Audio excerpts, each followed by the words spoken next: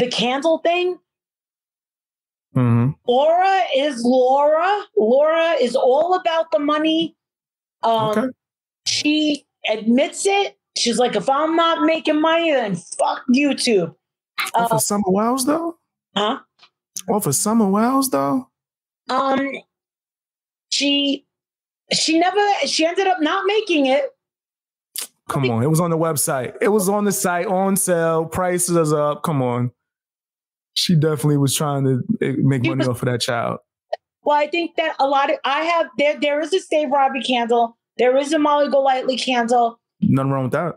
Or St. Jude, but I never had her do $5 of my candle to St. Jude because I can easily go live for 4 hours and raise a couple of thousand for St. Jude that goes directly to them.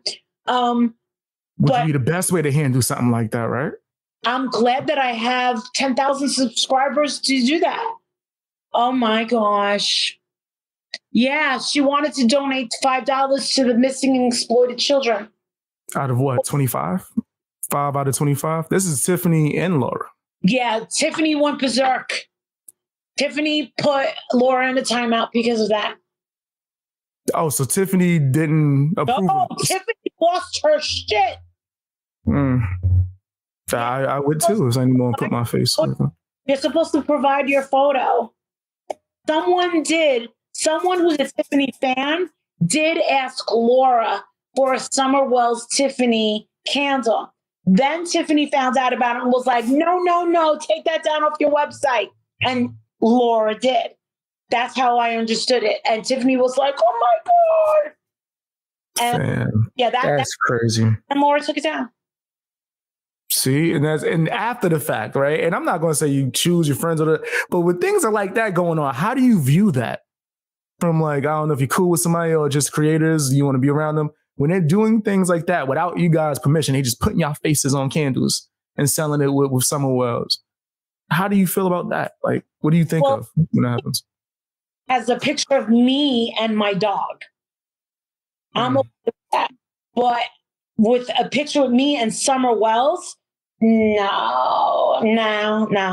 But I think she would have asked me first, but I don't think Tiffany was asked before Laura did it for someone else. That's what I believe happened. And this only happened like a month ago that this happened. But yeah, Tiffany lost her shit. Tiffany wasn't happy. Tiffany hasn't made a cent off the Summer Wells. A cent. She doesn't monetize the videos? She could have, with all the videos that she's made, she could have easily been making between $8,000 and $10,000 with everything that she has done. And she didn't. I agree. I was like, oh my God. I'm like, YouTube wants you to monetize. So she just doesn't monetize none of her videos. She loves that little girl. She loves her. Okay. You can't really argue with that. If she doesn't monetize it, doesn't make any money. Even though I disagree with a lot of her actions, you can't really argue with that. And to find out that she had nothing to do with this and that this girl just did this without her permission, that's insane. Tiffany would have given a nicer picture, I'm sure. That picture was taken from my live with Vinnie Politan. I don't think she would have given a picture at all for this, right?